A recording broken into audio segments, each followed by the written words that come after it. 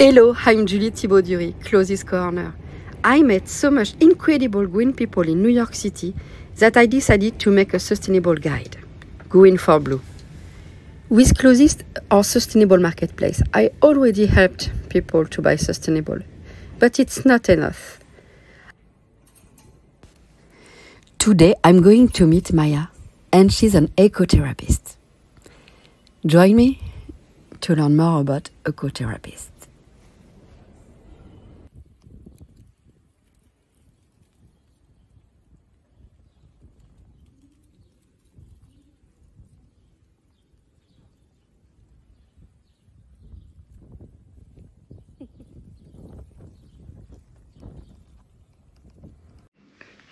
Hello, Maia. Hello. I'm so glad to meet you today, and we will talk about ecotherapist. Yes. Can you explain to me? Can you just present you, just for the beginning? Sure, yes. I'm Maia, and I am a licensed psychotherapist and also a certified ecotherapist, which is nature-based therapy. It's an umbrella term for a lot of different specific types of nature-based healing. And can you explain to us more about ecotherapy? Because it's something very new. I don't know a lot about that, and I think that other people is the same way. Because you say eco, we think about nature, therapist. It's the first time that I Totally. Yes. It's very niche. Yes. And I got certified in 2017. And then it was also very new, in the psychology therapy world, people just starting to explore it and basically explore it as, this umbrella of there being many possibilities for how that can look. For example, equine therapy, which is therapy with horses. So taking people to connect with horses and learn about their emotions, because horses are very sensitive to shifts in your energy or emotion. So that would be a form of ecotherapy. There's also wilderness therapy. So these programs for people who struggle with addiction or youth, where they take them out into the wilderness, into the woods and hiking. And so those would be forms of ecotherapy that people know about. But there's also more subtle forms, just bringing into, and this is what I do also, is bring in your connection with nature into the therapy session.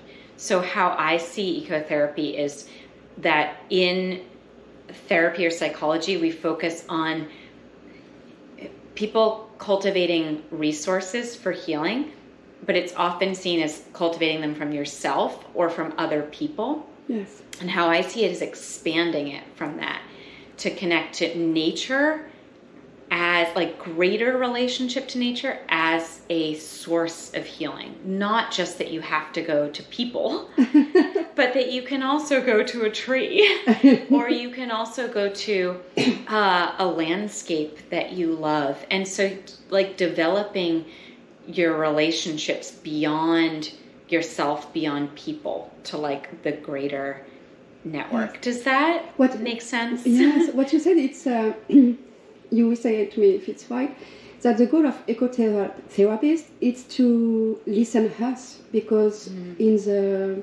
this world we want a lot, not in the good way, in the because we work a lot, and I don't know why, but we stop to listen us, our body, our feelings, and you help us to learn more about us. Maybe just it's something like that. Mm-hmm. I love what you just said, because I think that so much of it is just learning to listen.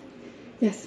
And one of the big practices that I have developed and teach is during my ecotherapy sessions, when I do groups like in the park, I just have people go to what's called a sit spot, like a place that they're drawn to in nature, and just to listen. Like, so instead of just focusing on yourself, to learn how to listen out to the environment. And from there, you can ask a question.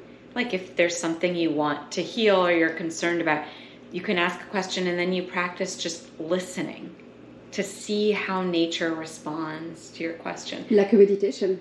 Exactly. Yeah. Exactly. Yeah. Yeah. It's so great to learn about that, because it's something that I did and I do all the day, but I don't have the name of ecotherapist.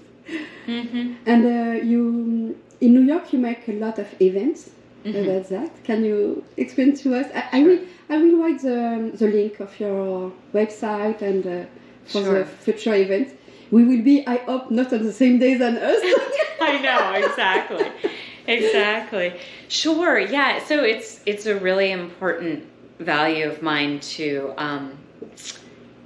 offer community events, because I just feel that it's important. An important part of healing is doing it collectively with others. That there's a huge power in just the physical presence of others. So I appreciate what is possible online, but I also think there's a value in physically being present with other people, and also in nature. So I try to just offer events, very simple events, just to connect yourself to others, to listen to others, and to really connect into like the network of people and nature. And also I think it's so important what we were talking about earlier, that we know about each other, the others that are either working in the environmental field or others who have climate distress, like just that we know about each other. Because like we were talking about, our system is really set up to focus on individuality, and which gives us a sense of separation. And so there's something just inherently healing and just witnessing and being connected in a very, very simple way. Like it's nothing complicated. It's like basic, but it's like powerful. Yes. Yeah. And when maybe we can think about, I don't know you, and when I need to call you, when I need to call an ecotherapist, and you. Yeah, that's a good question. Well, I would say, yeah, we can do a lot of like healing in ourselves, but I think if you feel really stuck, like there's things that keep coming up that you're not moving past, or there can just be a value in like being witnessed by someone else who understands. So yeah, I think you kind of know in yourself and will feel drawn to someone as a therapist or healer if you feel like, oh, I really need that, like that level of support. Yes. Yeah. And I think that when you learn to listen you, I think it's easier after to make a therapist or to be less depressive or something like that, because you understand you and you know what you need to do, what you must to stop to do, and everything else. I think. Yeah. What was the first part of your question? Oh, sorry. I was thinking. Yeah. But it's Yeah. I love our discussion because I was thinking about a lot of things. Yeah. It's what I was saying. I don't remember. Right before you said that when you know yourself, yes. You said something before that I missed. When you learn about nature and your feeling and you're thinking. I think it's easier after to start a therapist. Yeah. Because you know the way, you know exactly what you need to work. Sometimes you don't know what you need to work. But when you listen, you can know that you are on the good way. Totally. Yeah, exactly. I see that as like alignment or not feeling aligned. Yes. And usually our feelings or emotions are like the rudder that lets us know. Exactly. So if you're feeling a lot of suffering or loneliness or anxiety, that would be telling you that, there's something that you need to be with or work through. So that's probably when you really know too that you need support, if you feel for a long period of time that you feel misaligned or not comfortable in yourself. Yes. Yeah. And how it works, if I call you to say, Maia, I need your help, I would like to start an ecotherapist time with you, how it works? Oh, yeah. So basically, I work with clients just in general. I'm a licensed psychotherapist, so I can work with any issue, but I do specialize in climate-aware therapy, so climate distress. So for some people, that looks like anxiety, anger, grief around what's happening globally and the just ecological destruction or climate change. So I work with that and also with ecotherapy. So for those who want to feel more connected to nature or just have nature as part of the session. And that can look like physically being out, doing a session like out in the park or something, or it can look like just doing a regular session, but bringing in nature. Bringing in the connection of nature. So those are my specialties, and also can kind of weave those into regular sessions. So so it just starts with like a consultation call where we just see if we're going to be a good fit, because it's so important to like meet with someone that you feel gets you and you like click and have a connection. So it's nice to, on both ends, the therapist and the client, just see if there's a connection. Yeah. It looks great to have a therapist time with you on the park and on the nature. It's incredible. Yeah, It's a very good idea. I know. I love it because it's really nourishing, and it expands the session to just include the world. Yeah. Yes.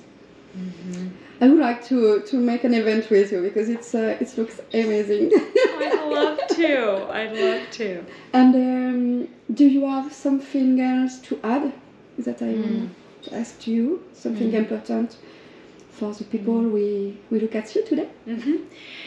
Yeah, I guess just to notice what you're drawn to in nature, and that could be on a macro scale, like a whole landscape or place, or it could look like very micro, like one specific flower or plant or even house plant, and just enjoy that connection and build on that connection, and that it's possible with permission from nature, so permission from that specific plant or landscape to actually dialogue with it and to start to share yourself with nature and to listen to what nature has to say, because nature is our source. Yes, and we often forget about that, I think.